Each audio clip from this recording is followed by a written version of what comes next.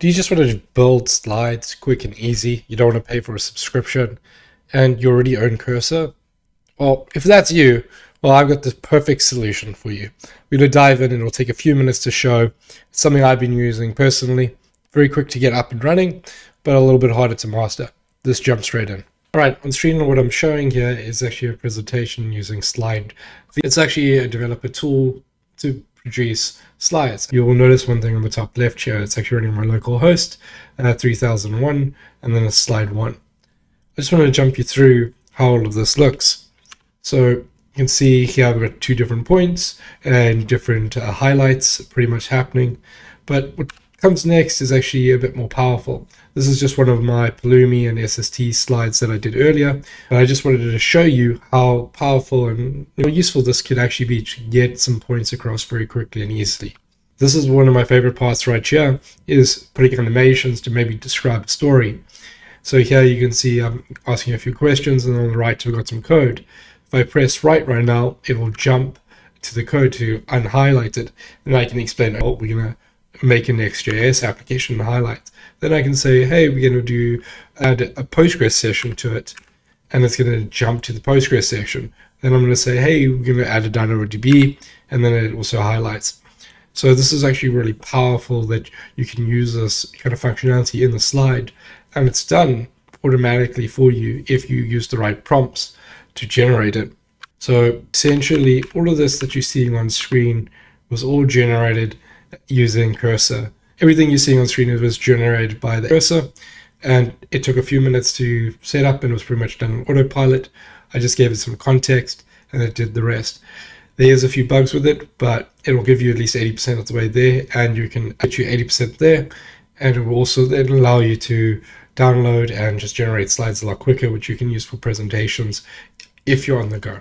How can you export this? Well, actually you have this clever export URL where you can actually go and you can download it if it's a PDF, a PowerPoint presentation or whatever, and you can see all the slides right here quickly for you. All right, so we've seen the product. How do you do this? All right, so here's the info, and you'll see I've got all these different presentations here. One thing to note, I've made a cursor rule that states how it should make different slides to actually generate my presentation. This is nowhere near perfect yet, but it will at least get the job done. Sorry if you're hearing my voice, I'm just a bit sick, but this one is nowhere perfect, but it will get the job done to a certain point. And we tell it to give it a goal and how it should think about different principles, component layouts. It's quite extensive. So go about doing this. I'm going to go back to my browser again, and I'm just going to go to, you can use, if you want, I'm just going to go to my Anthropic console. I'm just going to go straight here. I've actually got a prompt I worked on, so I can just put in any topic. Just copy some source material. Let me just grab some source material. Maybe we'll just do a quick tech news. Let's just go tech news for whatever reason.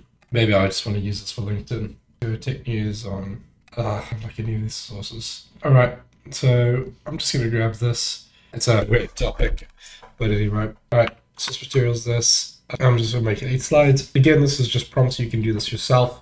This just gives me a quick that I can work off. Then I can go back and copy this over. All right, to generate my topic, I'm just going to use Anthropic console over here. See, I'm just adding some source material. I selected a very juicy article on source material, which was how Cursor was telling a vibe coder to code it himself, which I found kind of funny. And then I just made the topic AI coding and vibe coding, where is it going? And I said number of 8 slides. So you'll see here, I've generated my 8 slides worth of content. I'm just going to copy this. And I'm going to delete that so it doesn't affect my thing. Future run, and I'm going to go to Cursor. And I'm just going to go in here and I'm going to tell it, I want to make a new slide presentation. So I'm literally going to say, make me a new slide presentation using this. And one thing you'll note is in my presentation thing, I always tell it to start with, let's do this. That just tells me that it actually is using my instructions that are here, because the rules doesn't always work. And I just like to see that it's happening. So we go there, we go, it says, let's do this. Let's see if it will make that presentation for us. We'll give it a few moments. But essentially what it will do it will look through that. It will also look at the examples before. It will start making it. Coding is the future. And then it's pretty much going to start generating the slides now. And then at the end of this, we can run it and see our slides. And then we can actually export it. It does take a bit of time. The slide syntax is a bit odd. So while we're waiting for it, we can just, well, let's just wait for it. I'll speed this up, hopefully. It's taking some time. All right, so we can see our slide is done, and we can see it's asking for one last thing. I don't know how it needs to make this next. We can see it is done, and it's going to be running our new slide on 32. We can just jump there and have a look. And this is the new slide deck that it's made for us from the get-go. We're already encountering an error, so we could probably just copy this and just fix it, but let's have a look. So Riser coding agents even put a timeline in for us, quite handy. It's shown the different two aspects of it, even great. I love that little code block too. Different color font just makes it pop that much more. Have an error. See, block didn't quite work that well there. Probably can go fix that. But for a first take, in terms of generating a slide, not too bad.